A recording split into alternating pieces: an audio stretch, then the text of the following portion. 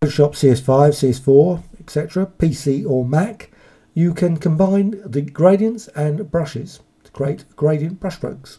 Now, I'm just going to go over to the brush tool. I've set the brush color to black. I've already quickly selected a brush, set the size and the hardness of the brush, and now go to the layer, then a new layer, click OK, then layer, layer style, and stroke option. Once you're there, just select the position to be center. Now you can obviously vary, you can either have the other one outside or inside.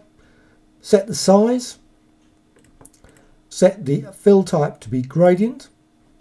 Now set the style to shape burst, set the gradient, and now these gradients are from graphicextras.com. They're pack 3 designs, so I'm just going to select one of those.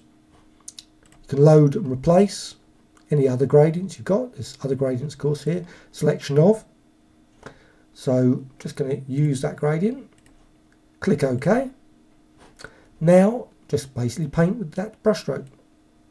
You see that? I've actually got a setting, seems to be already set in the brushes with scattering, so I'm just going to turn that off, undo the brush. So just apply the brush stroke there. Depends now on the actual hardness and size of the brush. Depends on how much of the original colour you see as well as the size. So I'm just going to quickly go to the stroke again, and I'm going to reduce the size down. So yeah, just put that. Now of course there's other things you can set as well. You can set the opacity and all those sort of things.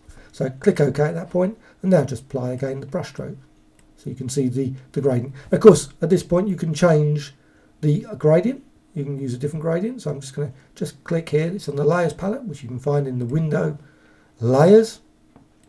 So click on the stroke, just bring up the dialog, change the size, maybe have less. Of course you can at this point also apply a bevel as well if you wish, as well as inner glow, etc.